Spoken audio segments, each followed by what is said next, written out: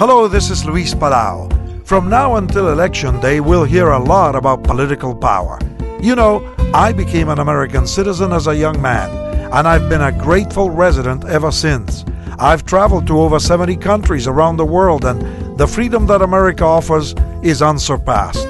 Please don't take this freedom for granted. I encourage you to vote on Election Day and become an active member of our great country.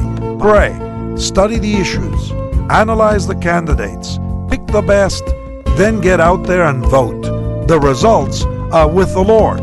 As Psalm 75:7 says, "No one from the east or the west or from the desert can exalt a man, but it is God who judges. He brings one down, he exalts another."